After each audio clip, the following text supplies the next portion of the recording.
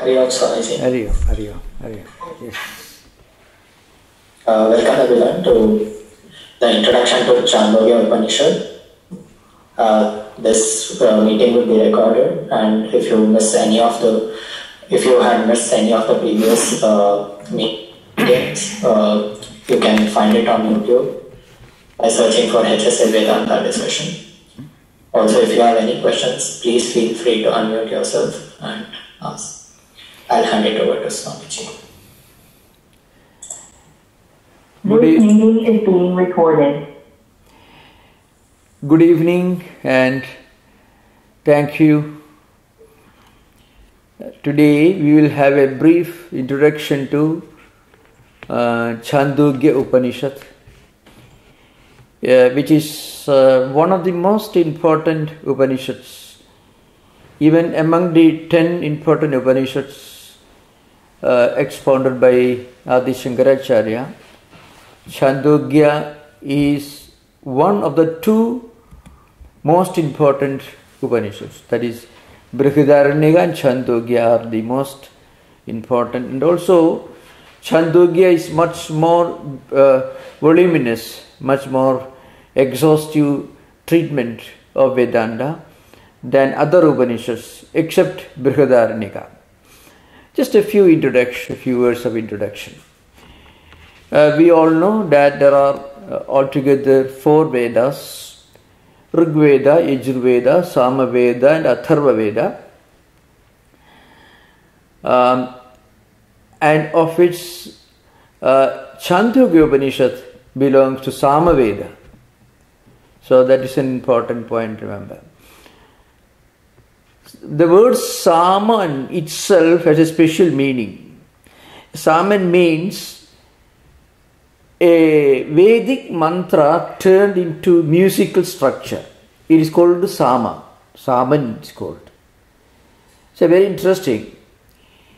Of all the Vedas, Samaveda is the most musical, and it is believed that that was the first scientific human effort to have classical music. So, there is a particular structure, musical structure about the Saman. Anyway, this is a very interesting subject for those who are interested in music.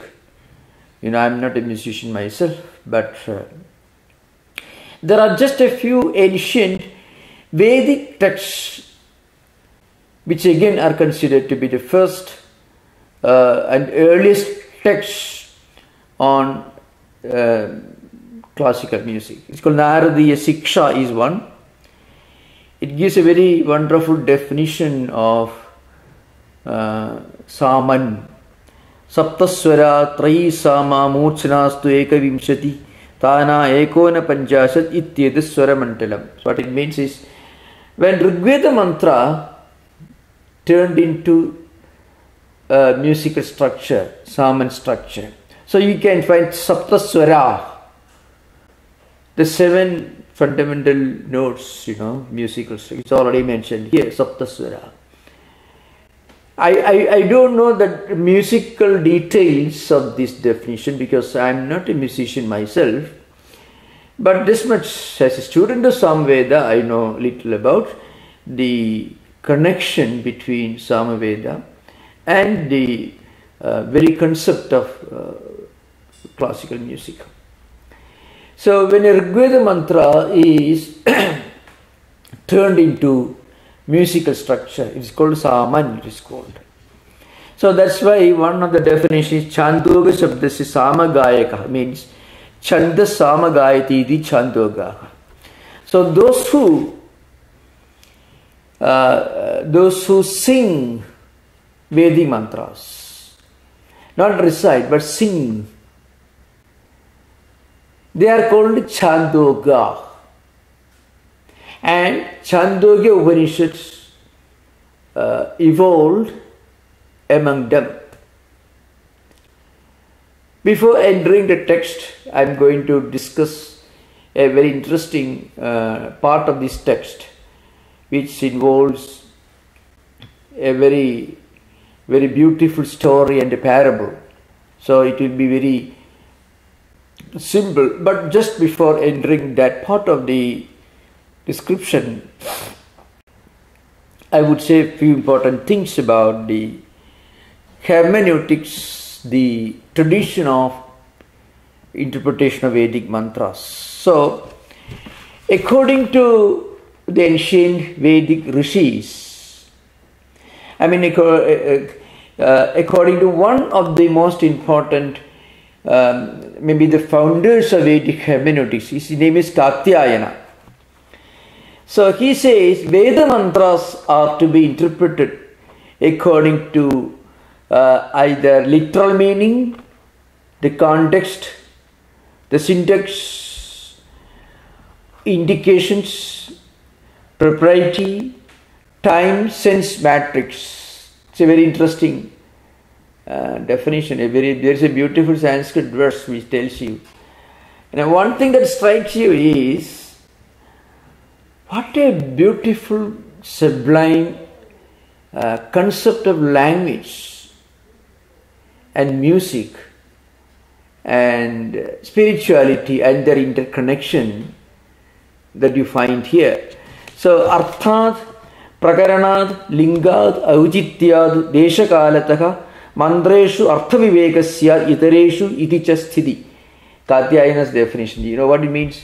How Veda mantras have to be interpreted or understood. Not just interpretation, but when you read a Veda mantra, when you read this ancient Vedic text, how do we derive at a meaning?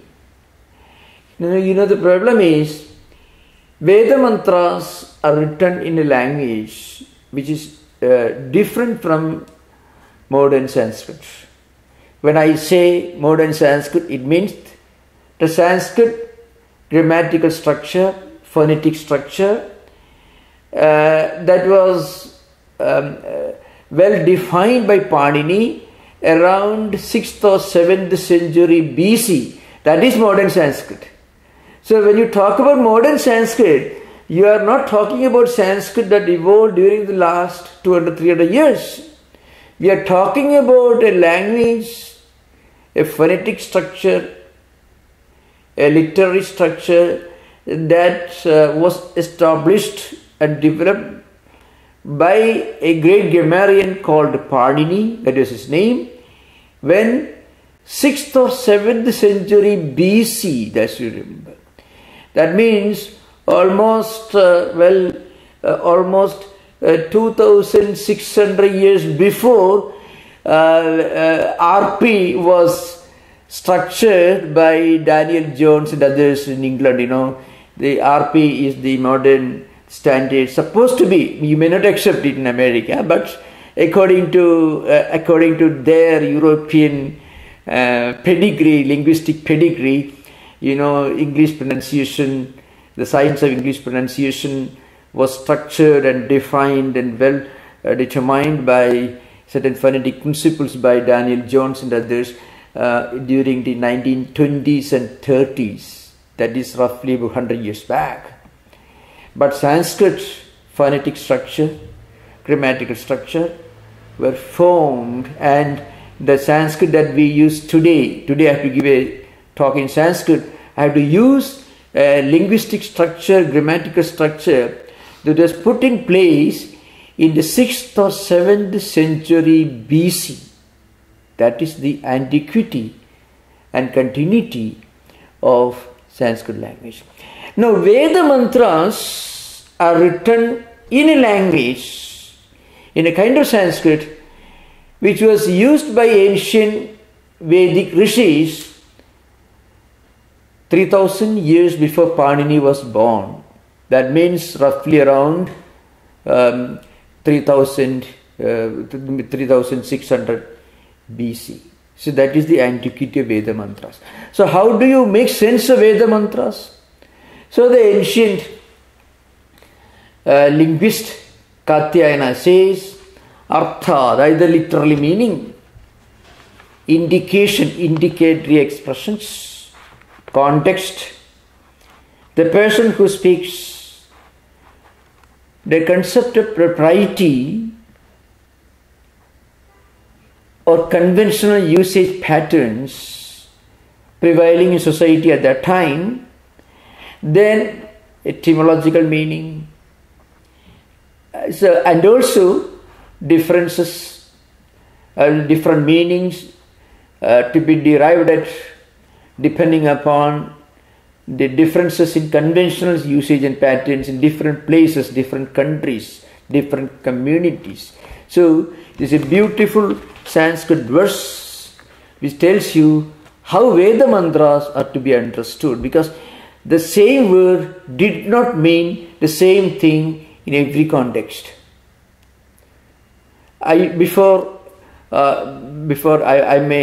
not going to deep into the subject, but to just give an example. One definition says Veda mantras are to be understood on the basis of the context and the person who uses it. So it is called Prakarana Vaividhyad, and Pravaktu Vaividhya means who uses that mantra. I mean, the meaning of a word depends upon the person who uses it. See, no? And also the context. That is a summary of Katyayana's view. Now coming back to the subject. In the Chandogya Upanishad, you find quite a good number of teachers and students. Sanat Kumara, Narada, and then Pravahana Jabali, Ashwapati, the king of Panchala, he was Pravahana Jabali, and then Uddalaka, and you find great students like Shwetaketu, and Satyayajna, Paurushi. You find a large number of great rishis' names, sages' names are mentioned in the Chandogya Upanishad. A number of sages are mentioned. We don't have time to go through the entire text, so I shall go through only some important parts of the text. There are 8 chapters in the Chandogya Upanishad, of which the 6th chapter is the most celebrated one. The 6th one. And chapter 6 becomes so important because it contains what could be called the most profound statement of the entire Vedic literature. It is a Mahavakya called Tattvam Asi. That is the Mahavakya. It means a great statement. The word literally may not appear to be very profound, loaded with meaning. But again, in the context, by indications, by the philosophical, hermeneutical interpretation, you find this particular statement, Tattvamasi, becomes very profound. A little boy, his name is Shwetaketu. The Shwetaketu was a boy in a Vedic hermitage. The hermitage was a place where the sages lived, where they imparted Vedic mantras, taught Vedas to their disciples, to their children, grandchildren, and others. So there was a boy called Shwetaketu. So Shwetaketu was not very keen about his study. So once it so happened that his father, while returning home, found his son wasting his time instead of going to school, wasting his time. The Uddalaka was the name of the father. Uddalaka himself was a teacher. But teachers normally used to send their children to another sage for Vedic education. And afterwards, the father, who may be a scholar himself, will teach him more. But at the initial stage, they used to send their children to be taught by other sages in the neighboring hermitages. So once Uddalaka, while returning home, found that his son had completely neglected his studies. Then the father told him, Shweta Kedu is the name of the son. You have brought bad name to our family. In our family, no one ever remained illiterate or negligent to our studies. Swadhyayanma pravadaha. That is one of the Vedic instructions to people. You should not have a feeling, a sense of negligence or indifference towards studies. But this boy had not taken care of his education properly. So then he was put in a school. And after 12 years of Vedic education, the boy came back. And then Uddalaka, the father, asked him a question. Did you learn everything properly, Shwetaketu? Now, the father found the son had become very arrogant, very haughty. He thought, well, if somebody and returns home to his parents living in a village, suppose the father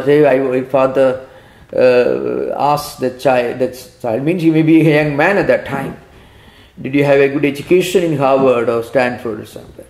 And if the student, the son, talks back in a haughty, arrogant language, how the father, family people will feel about it. Something like that happened here. I shall read the first few verses just as by tradition.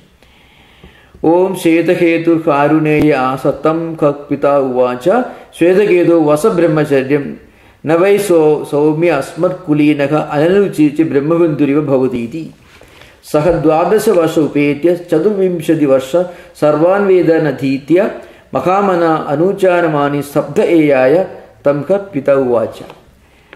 I shall read out because it's rather fast. I shall explain English. So, when the father found the son had become very haughty, so it says, Sarvan Veda Nadhitya Mahamana, egoistic. The father found the son, instead of becoming humble and polite and refined, had become Mahamana. Mahamana means a person who thinks of himself too much, very high opinion about one's own academic credentials after having educated. So he had become so haughty and proud. And then father asked him, did you learn that by learning which everything becomes known? Did you learn the most important, the most vital lesson to be learned in life? Then Shwetaketu said, no, I did not learn that. And Shwetaketu in his haughtiness says, perhaps my teachers did not know about anything, about that.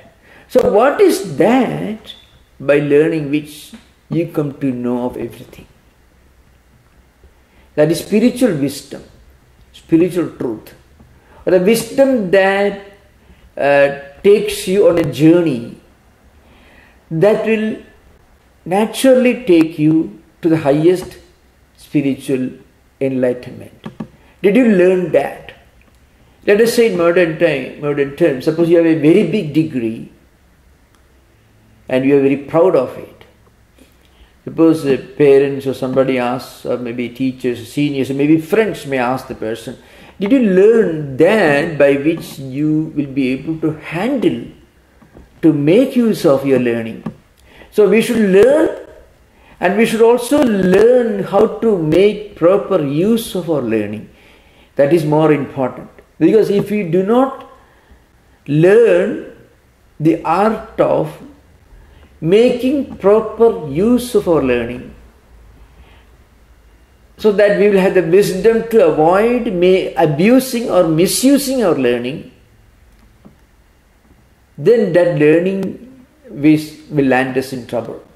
So that's a lesson that comes from here. So Uddalaka, the father is indicating, did you learn about spiritual wisdom, about highest spiritual truth? Shwetaketu said, he said, no. Then Uddalaka instructs him. So the 6th chapter has got 16 sections. From 8th section to 16th section, it's called, it is called Khanda.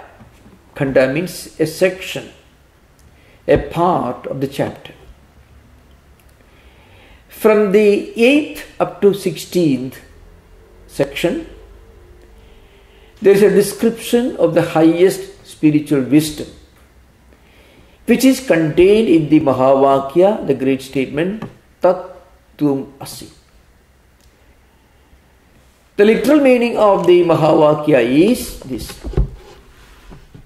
what you are searching for, Tat, the origin of the universe, the absolute reality present everywhere. In fact, that is the subject of discussion in all Upanishad discourses.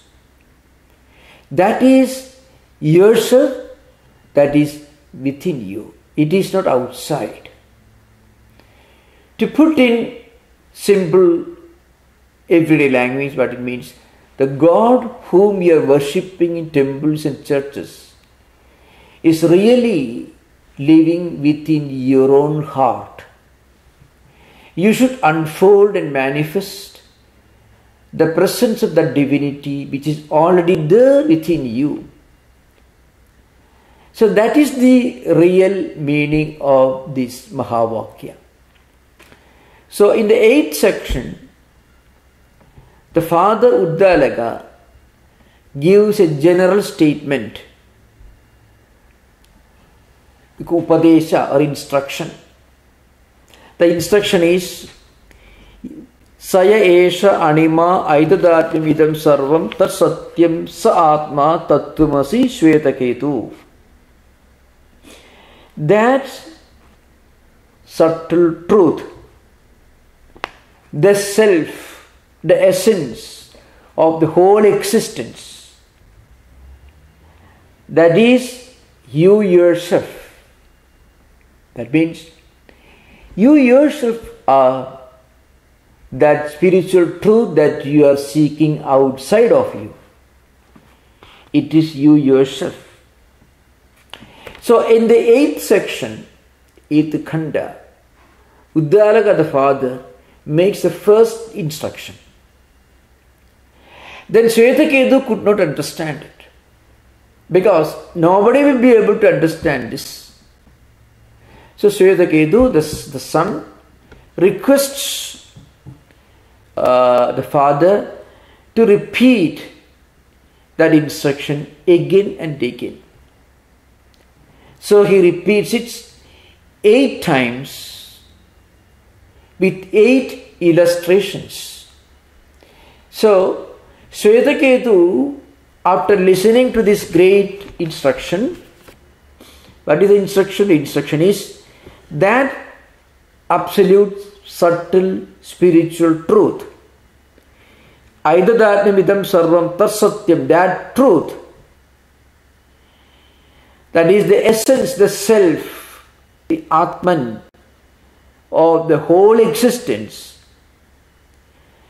that is you yourself, that thou art, that is you yourself. That is what makes everything existent. So Shwetaketu could not understand. Why he could not understand? Because when Uddalaka, the father, addressed Shwetaketu, you, O Shwetaketu, hello Shwetaketu, let us say. Shwetaketu thought Uddalaka is addressing the son stand in the physical body. But what Uddalaka was thinking of or had in mind was the Atman, the soul, the Atman, that is the inner resident within Shvetaketu, not the physical body, not the mind, not the body, not the senses, not the intellect. But behind and beyond all these, there is that guiding divine light present in all of us. That which is the inner resident within Shvetaketus, that is the reality. Realize that truth. This was the implication. But Shvetaketu did not understand this. Suppose in a classroom, you teach something to a student. He will understand only what is ready to understand, what is qualified to understand. Because understanding is nothing but connecting what you know with what you are learning new. Associating with what you already know. That's how we become familiar with the new ideas. But Shvetaketu was not ready for it. So he repeated, Bhuya eva ma bhagavan vijñāpayatu. Father, please repeat this again. Father did not just repeat. The father repeated on each occasion the same statement with a new illustration, with a new... those illustrations are very profound. So there are 8 parables, 8 examples. It's called Drishtanta, with 8 repetitions. Total, altogether, there are 9 statements of Tattwamasi. It is called 9 statements. So Tattwamasi is repeated in this text 9 times. The first one is the general instruction, then 8 repetitions with 8 examples.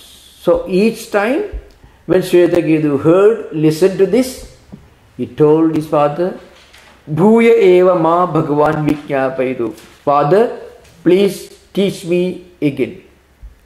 And father replied, Tatha somya iti uvacha, means, okay, son, I am going to teach you again.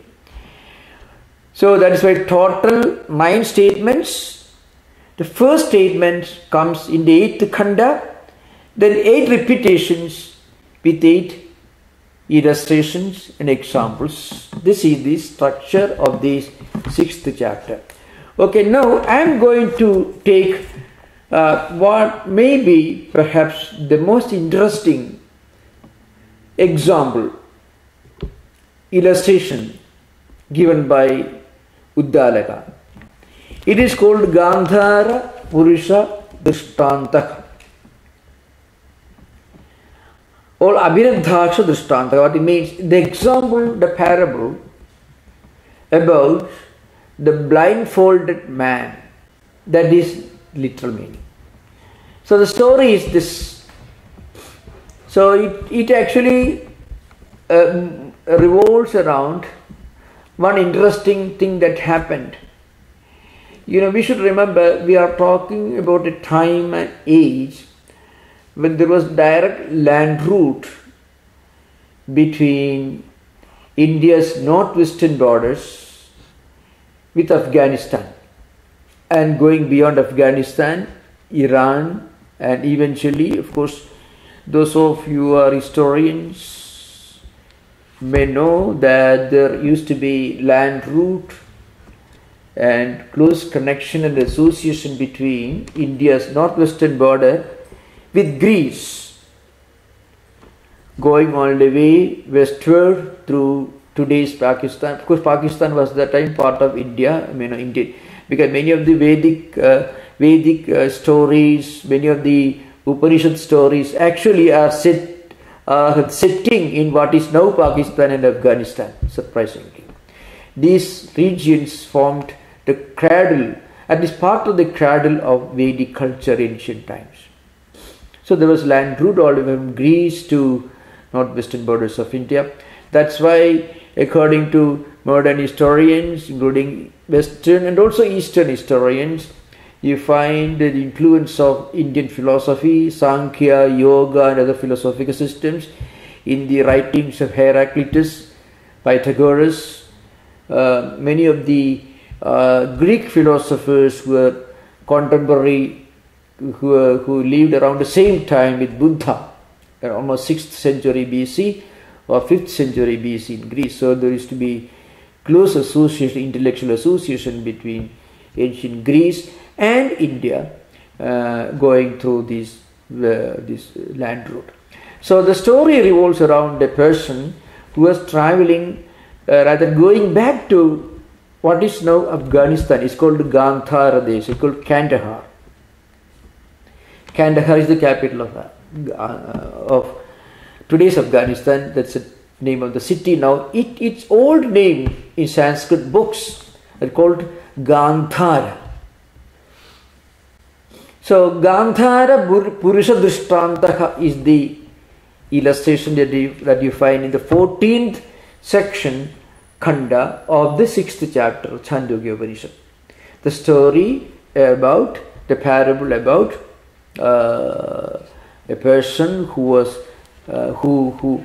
returning to his hometown, that is Kandahar, Gandhara Desha. So as he was walking along a forest trail from India to his hometown in Afghanistan, Gandhara Desha, he was robbed, ambushed and beaten and dragged into a thick forest by robbers. Some robbers came, ambushed him, took away all his possessions and tied him to a tree and went away.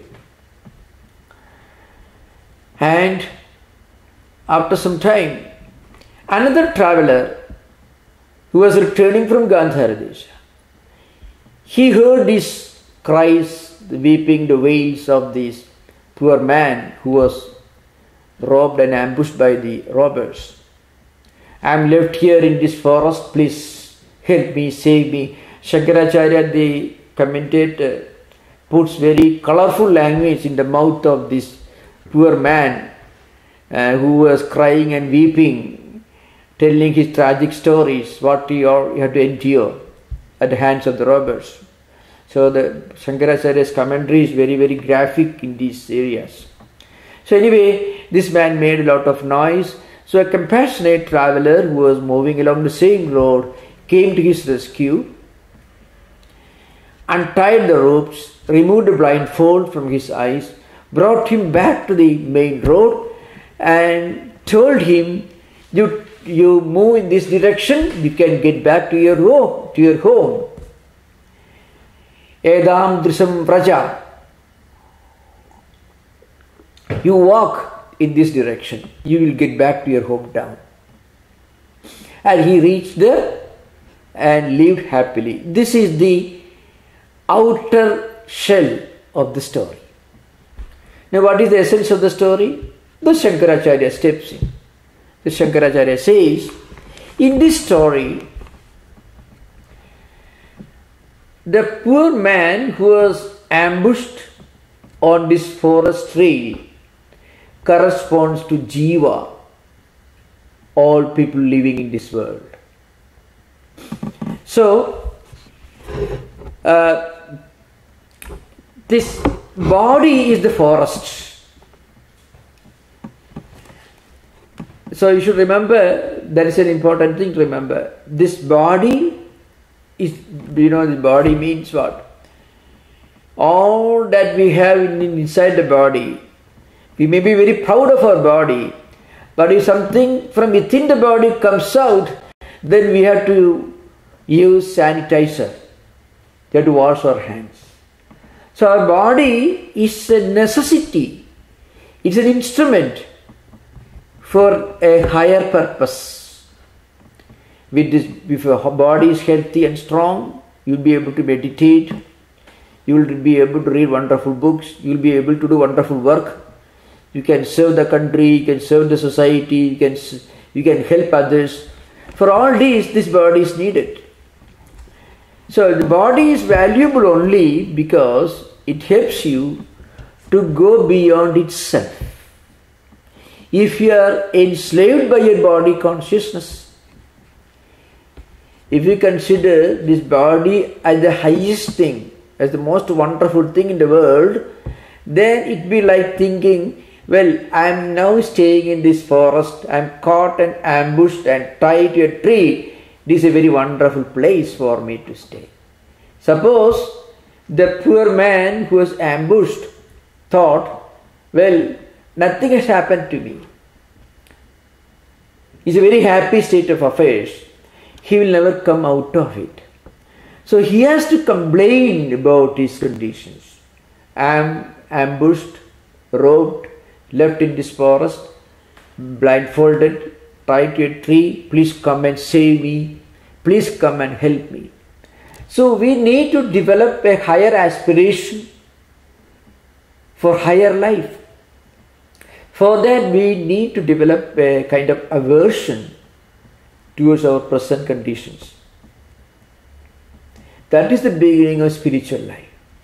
Even if you want to read a good, great book, even if you want to become a great classical musician, if you want to become an artist, if you leave alone, if you want to become a saint or philosopher, that's a different thing. For all these, we must make some effort to get out of this prison of embodiment. It means you should think of yourself as something beyond this body. You can imagine Stephen Hawking, I mentioned this example. He could get beyond his body. That's why he could do great things. So, body is needed. Body should not become a prison. So this man went on crying and weeping. So a compassionate traveler came and brought him out of that thick forest, removed his blindfold, removed the ropes that were used for binding him, and brought him, took him to the main road, asked him, you take this way. The compassionate traveler is a teacher, your spiritual teacher. So, a spiritual teacher should be familiar with the route, with that location. Then only he will be able to guide the poor man, the imprisoned man, to get out of that thick forest. So he should be able to guide. For that he should be familiar with the location. And then what happens here? The rope used to tie him to the tree, it corresponds to our desire for sensual pleasures. So remember, the forest is the body, and our desire for worldly pleasures is the rope that binds us to this body. And then a piece of cloth is used to cover the eyes, not mask, remember. In this context, a piece of cloth is used. The piece of cloth corresponds to delusion, wrong idea, wrong impression. This world is just meant for enjoyment. This world, the only purpose of this world is to present objects for enjoyment. And who are the thieves? Our own wrongdoings, our own good actions. So our own actions produce thieves. Our desire is the cloth that blindfolds us. This forest is this body, and the poor man who is caught and imprisoned inside the thick forest corresponds to the traveler. I mean, he is the all the jivas, all individual souls. This is the very interesting story. Now, what is the message of the story? I would like to read the text because it's a sacred text, so we should read it. Then I shall explain.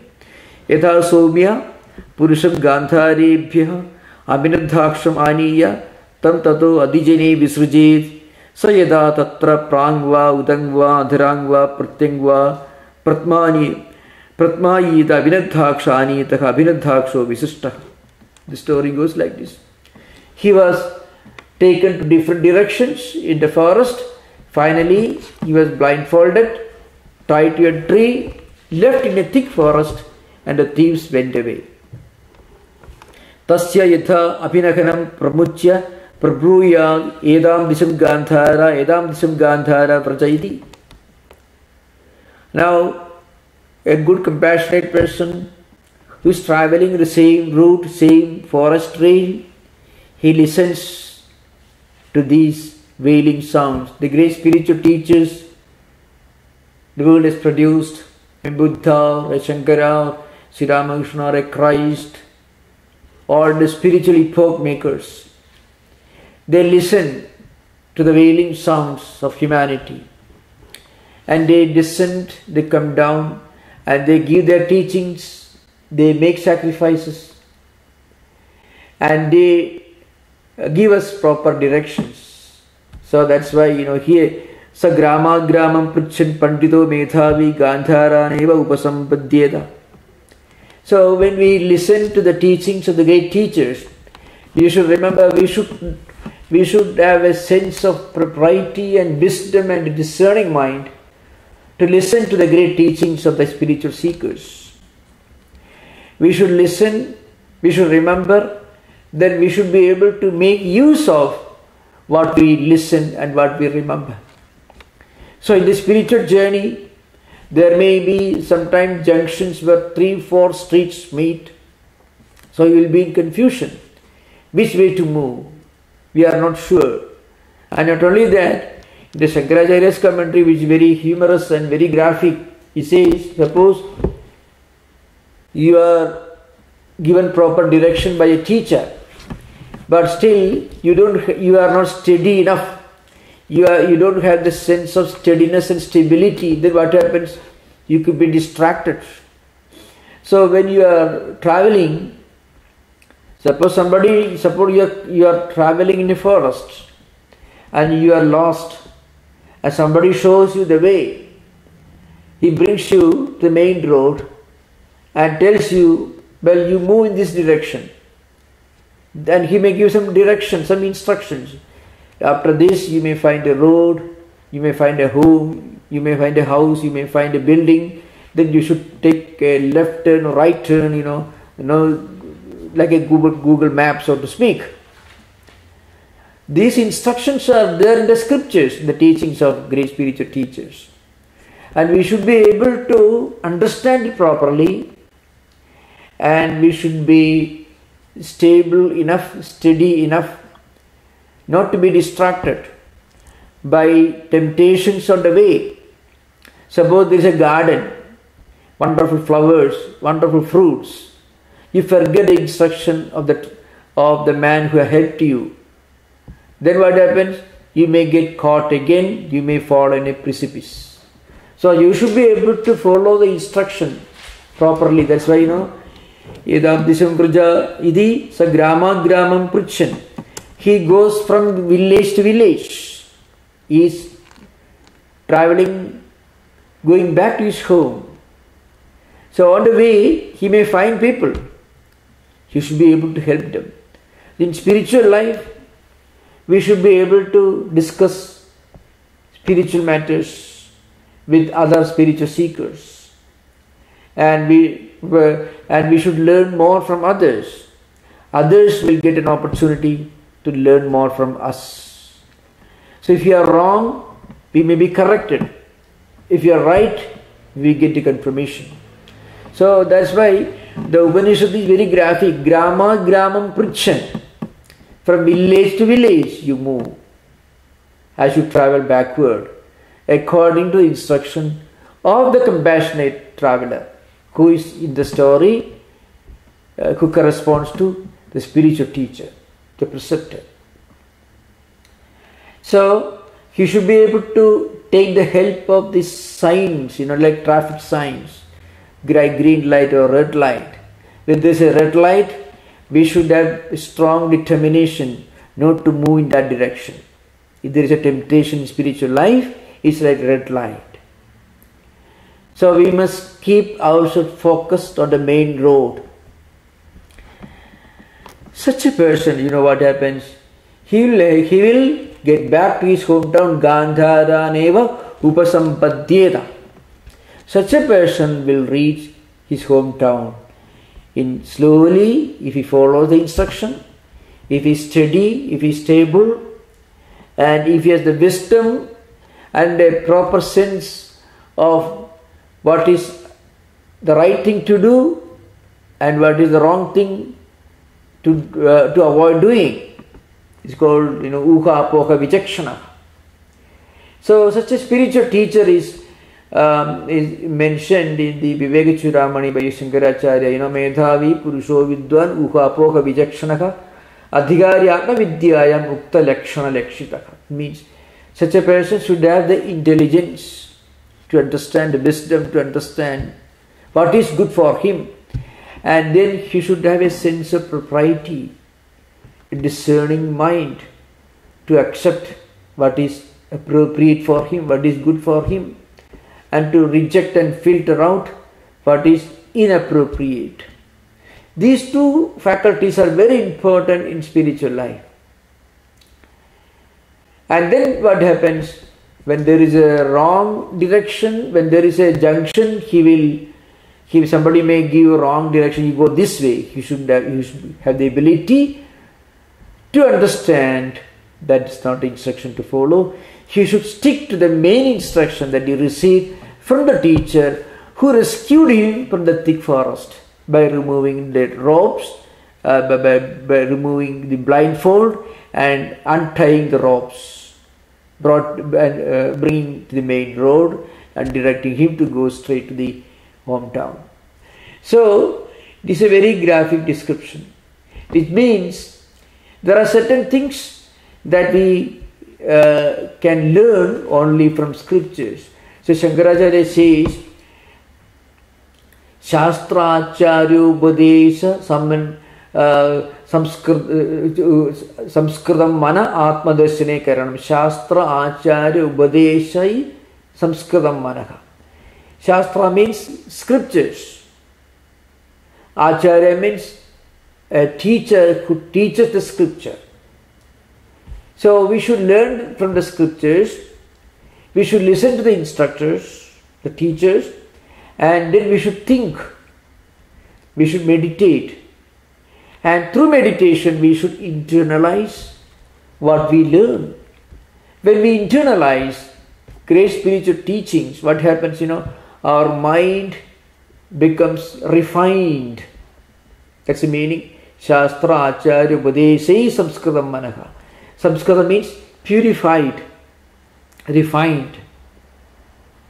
So when the mind is refined, purified, through meditation, through introspection, through contemplation, on what we learn from holy books and from the instructions of the teachers, what happens? Such a mind becomes the right instrument for understanding and realizing the highest spiritual truth. Such a person who carefully remembers the original instructions he received from the teacher who rescued him from the forest, that person alone can reach his hometown. He should be steady enough to remember his instructions, and he should use his wisdom, his common sense, to avoid taking a wrong turn.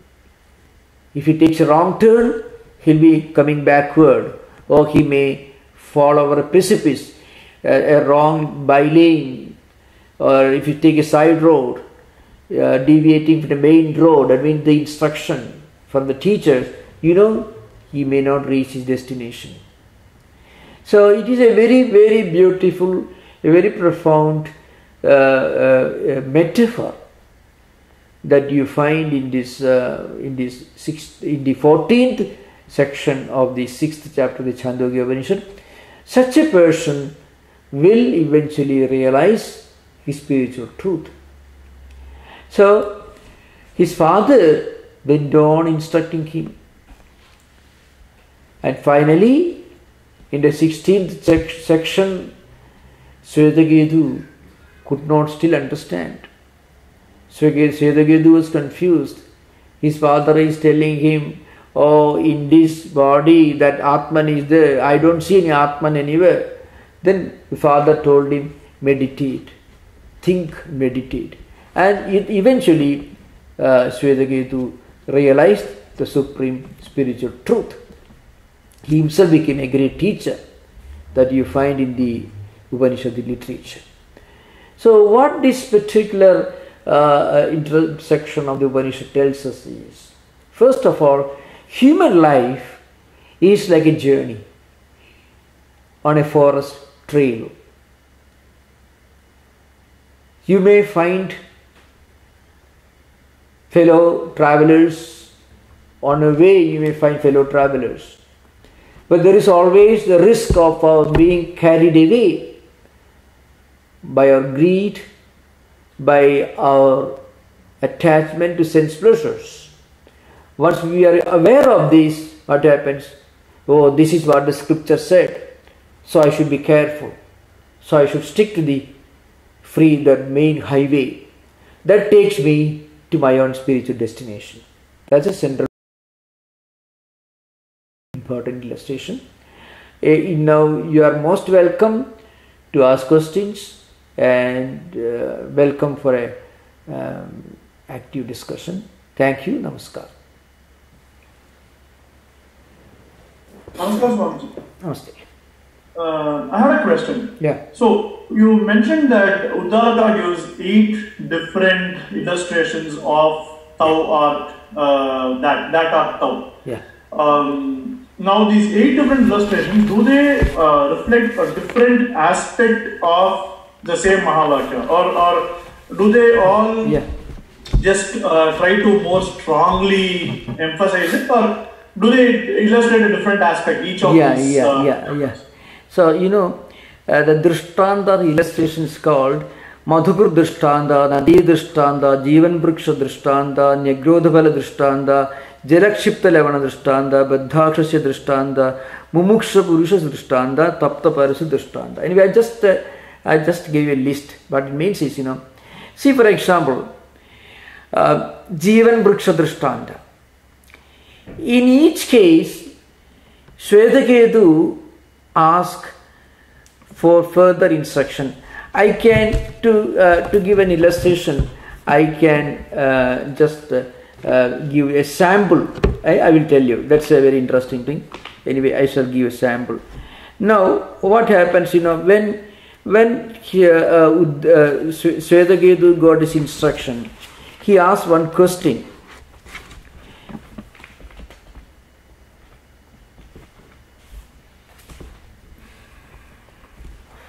Now, you see, the question is this. There is one instruction where it is said, the father told Swetaketu, in deep sleep, in Sushupti, we will feel an identity with Atman. And then you can find in deep sleep, Sushupti state, you will not experience any multiplicity of objects or anything. So is that a state of Advaita experience? There is similarity, but they are not the same experiences. But Swetaketu has a doubt about it. So in order to clear that doubt, Uddalaka is giving Madhukrit Drishtanta. You know what Madhukrit Drishtanta is? It means these, the honeybees, they collect honey from different flowers. And once they once they all together form a single honey structure, their individual identities, some honeys must have been brought from mango flowers, other kinds of flowers, you find these honeybees collect all kinds of honey things from different flowers, different sources of honey, which may have individual identities. But when the honey is formed, when you go to honeycomb, the honey is one entity. It's all merged into one.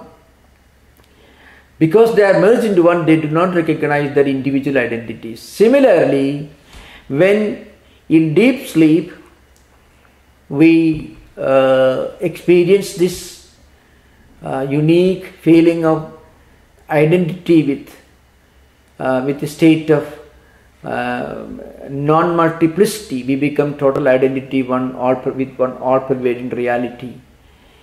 We experience that, but we are not aware of it at that time.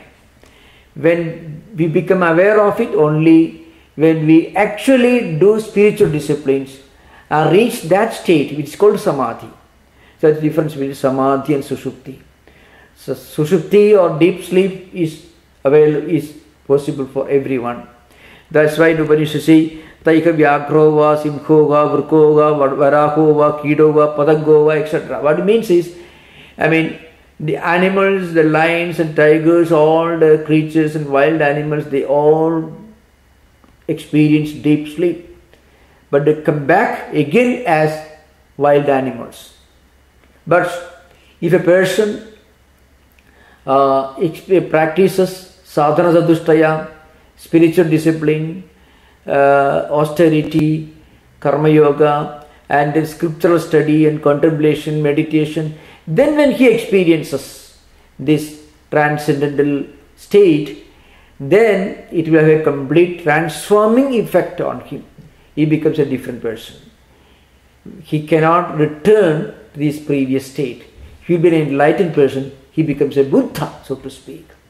So, in order to clarify a doubt from Swetaketu, who asked the question, if we experience this oneness with the all-pervading reality in deep sleep, then how are we not aware of it? How we are not able to remember it?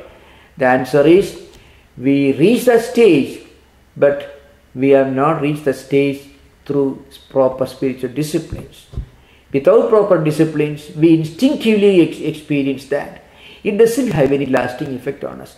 So in order to make clear this difference, one drishtanta is given called Madhukra drishtanta, means the example of honeybees. Like that, there are many. Nyagrodha phala drishtanta. In another context, Uddalaka taught Swetaketu,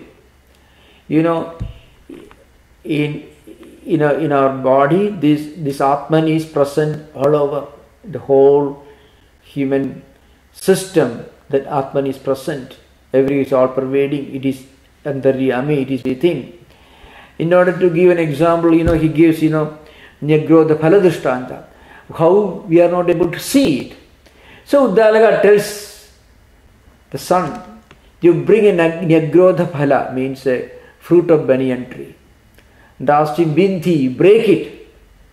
And the son breaks it. He goes on breaking the outer shell, then he breaks the inner shell. Finally, he breaks the inner kernel, and inside, what do you find there? I don't see anything. You don't see anything, that's true. But out of that, the huge banyan tree comes into existence. So the point is, when Uddalaka said something, like for example, from this subtle spiritual truth, Atman, the whole creation emerges. Swetaketu did not understand. How can this subtle spiritual truth, how can it give birth to this visible universe of multiplicity and manifoldness? Trees, mountains and valleys, all these have emerged. All of us have emerged from that subtle Atman, that reality. How it doesn't make any sense. So Uddalaka tells, you bring a fruit of banyan tree, break it, again break it, and inside what do you find? I don't see anything. Before that he saw little seeds, and Uddalaka asked him, you break the seed again. After breaking the seed, what do you find? I don't see anything. You said you don't see anything. That means there is the invisible subtle truth from which the huge banyan tree comes into existence. So from subtle truth, this gross universe can come into existence. So that point is established through another illustration. So remember, it's not that Shvetaketu was so dull. The whole setting is meant for instruction. So you should remember, of course, there is a little bit of historical and sociological factor to be kept in mind. In ancient days, during the early Vedic times, Vedic period, there were no temples. So the sages used to teach their students mostly taking illustrations from open nature. The trees and mountains and valleys and rivers. Now see, there is another one, Nadi Drishtanta. And then Jalakshipta Lavana Drishtanta. Again, Shvetaketu had another funny doubt. He said, we are not able to see it. We are not able to see that reality. Does it mean that it is not there? That's when Uddalaka asked him, you bring a glass full of water. There was no glass, some water. And asked him to bring salt. So now you put that salt in the water. And tomorrow morning what do you find? There is only water, no salt. The salt has merged with water. Then as you taste it, you cannot see salt, but now you can understand there is salt by tasting. So if you cannot see or experience with one instrument of perception, there is another instrument of perception that you can use. And there are certain situations where you cannot learn from yourself. In that case, you have to learn from scriptures or teachers. For that, this Gandhara Purusha Drishtanta is given. So each illustration follows a request for another explanation, and it has a background. So it moves from 8th Khanda to 16th Khanda, the gradual ascent. Eventually all possible doubts are gone.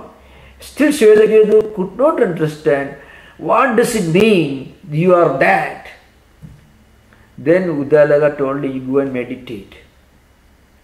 And he meditated, he realized it. That's all. I think it's a wonderful explanation. Like especially, I really like the idea about the Madhukara Drishtanta. Yeah. You're talking about honey. Madhukrit. Yeah. And I look forward to the other Drishtantas also. Yeah. Well, if you later on, I can take each of these illustrations, see very, very graphic descriptions. Wonderful. Yeah. Thanks, Swami. Thank you.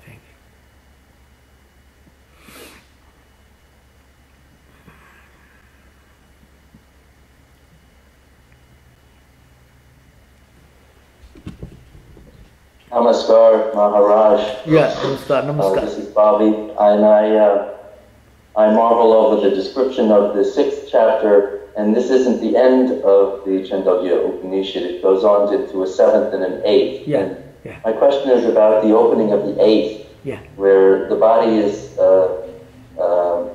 rehabilitated, so to speak, as the city of Brahman. The palace of the indweller, Brahman. Yeah. So this then creates this continuing expansion of majesty and transcendence in this particular Upanishad. It just builds and builds and builds. I want, very wonderful observation. Shankaracharya says, very interesting. When you look at the whole thing from the standpoint of a spiritual evolution, then after Tattwamasi, after the Mahavakya, Upadesha, there is nothing more to be taught and there is nothing more to be done. So, Tadrashena Upakshayat, I had discussed this in my Bhashya class on Thursday, But the point is, this Upanishad text doesn't follow a particular chronology. So you find in Brihadaranyaka Upanishad, the Mahavakya is given in the first chapter itself. And then this whole book later follows. So that's an important thing to remember. These texts were memorized and they were taught and memorized. So in terms of contents, there is no, it's not like you present a paper where there is a beginning, a summary, the beginning, middle portion, then conclusion, nothing like that. It is so irregular because the Vedic mantras evolved naturally and spontaneously. So in many of the Upanishadic texts, the Mahavakya, the main teaching sometimes comes in the middle or maybe in the beginning itself it comes. Now the most important part of the Mandukya Upanishad comes fairly early actually, remember. So there is no strict chronology, it's not 1, 2, 3 like that, doesn't follow that. That's why it is more like a structure of human spiritual evolution. That is what you find here. It doesn't follow a strict chronological order. Anything which has got a mathematically precise order is artificial. There is no life in it. The Upanishads constitute a living spiritual document. So that's why it is a bit irregular in the structure. It is Shankaracharya who brought in a sense of regularity by building up a huge philosophical edifice called Advaita Vedanta. The credit goes to Shankaracharya. Thank you, Swamiji. That makes it even better that it's not linear, that we just receive it as edited this way. And I wanted to then follow up and ask about the music which you started with, and the idea that the instructions from Gaga are repeated 8 times after the initial statement. This then suggests that it was sung that way, and that there would be repetition in the music, and that there would be some variant in the chanting, subtle variations on the theme.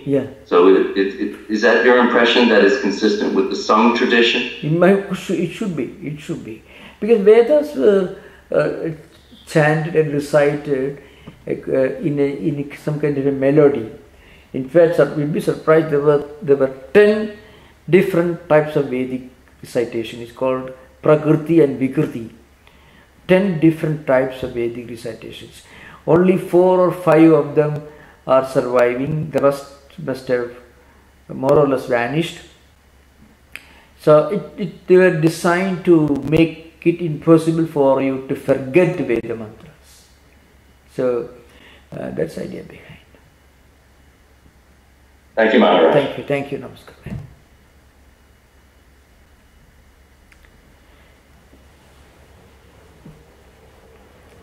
So thank you for wonderful questions.